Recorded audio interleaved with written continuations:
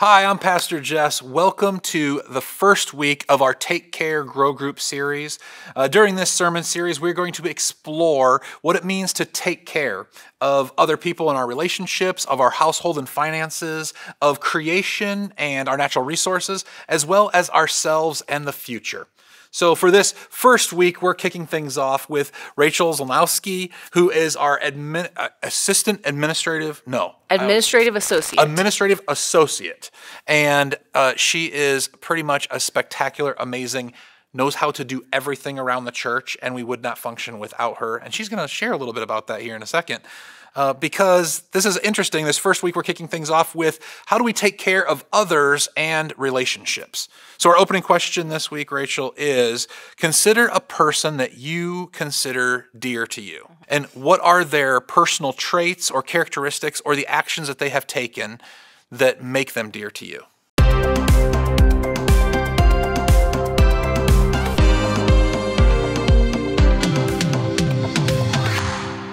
Okay, so my BFF, Marcia.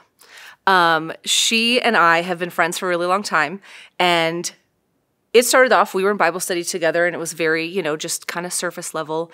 And the thing that really pushed us deeper was, one, complete open communication. We have had fights and disagreements, and we're both very open with each other. We're both very direct, which is helpful, that we don't kind of walk around something, we're just going to go straight through it. But just being in each other's lives, just doing the things. And so she has walked with me through some tough stuff. We have visited each other in the hospital when we've been there. And just the biggest thing that we talk about is that we don't have to clean up our houses when they come over. And so we are just real with each other, and it has really developed into like a lifelong friendship. Love it. This idea of authentic presence in each other's lives. Yes. I love how you describe that. Yeah, we are as real as it gets. That's perfect. Yep. Our focus scripture passage for this week is Galatians chapter 6, verse 2. It says, "Carry each other's burdens, and so you will fulfill the law of Christ."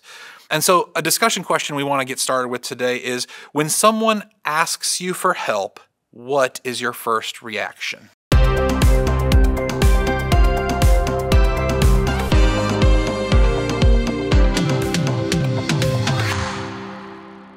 This is a tricky one because it depends on who is asking me for help. Here at the church, I am the administrative associate, so I'm a helper. I am a support. And so I jump right in and I do the things. I was packing up lunch for the bishop today because he was in the building and we were doing that kind of stuff. And so that's my just go-to. Mm-hmm. Now, if it is my husband or my kids and they're asking for help finding something that they should know where it is, might be a little different, but I'll still get up from the couch and show them. I just might grumble about it a little bit beforehand. Right. So this is an immediate follow-up then is, has anyone ever taken care of you, and how did that make you feel?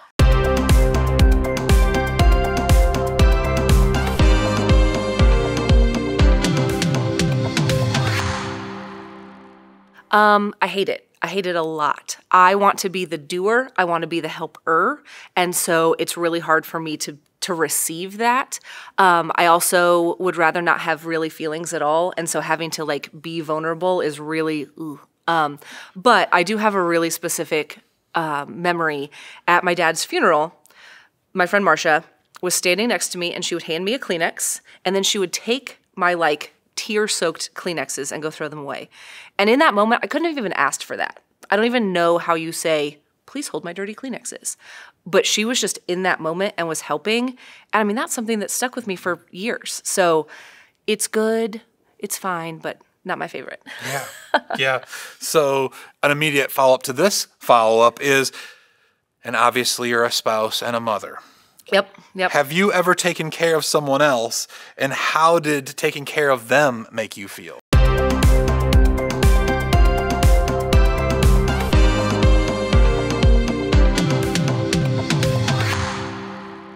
No, never. Obviously, that is a kind of full-time job as a parent in general. And I'm the doer. Like when my kids are sick, we've got the sick bed on the couch and we've got the bucket and the Kleenex and the medicine and the movies and all of that kind of stuff. I want to be there and doing the things. I am not as good with the feeling side. I said I'd rather not have feelings. And so if it's just having to sit in the moment, not my best trait, but I am always there to like, what do you need? How can I help? What can I get done? Yeah. Yeah. So then a concluding question for this week, and this gets back to our scripture passage from Galatians, is this law of Christ, as it's described, is really being present and showing the love of Christ for other people. So how does carrying each other's burdens fulfill this law?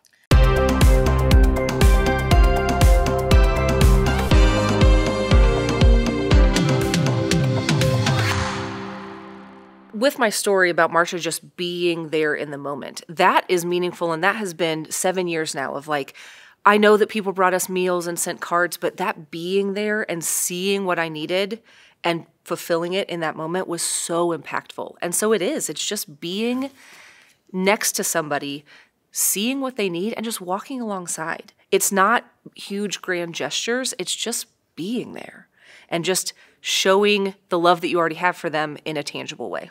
That's perfect example. Perfect example. A takeaway for this week is that taking care of others means loving others. And for many of us, this can be challenging, especially considering that each of us have different life experiences and different expectations about how we desire to be cared for, as well as how we care for other people. But we need to recognize and understand always that Jesus models this care for us, that Jesus is present and shows up for those. He encourages and empowers his followers. He challenges them and holds them accountable. And he simply is present and shows up, as Rachel so eloquently put. And so the question that we asked this week is, how might you do this for those in your life this week? A special thank you to Rachel for being here and for answering and for being vulnerable. Oh, and just being present. Oh, no. Sharing the feelings. So thank you again for being here this week. We look forward to coming back next week for week 2 of Take Care, where we will discuss what it means to take care of our households and our finances. Until then, see you then.